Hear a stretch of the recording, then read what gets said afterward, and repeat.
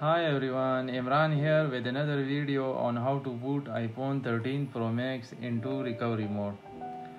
The method is really simple. First you need to press the volume up, then volume down, and then keep holding the power or side key until your phone is booted into the recovery mode.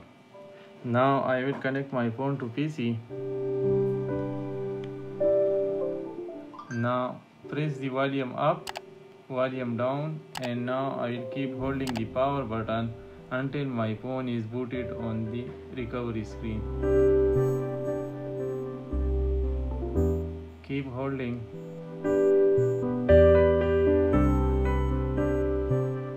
Keep holding. Now it should be there.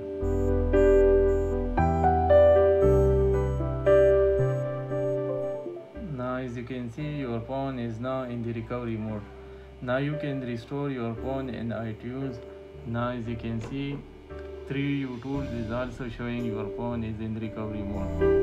You can even exit your phone from here. Your phone will boot it normal.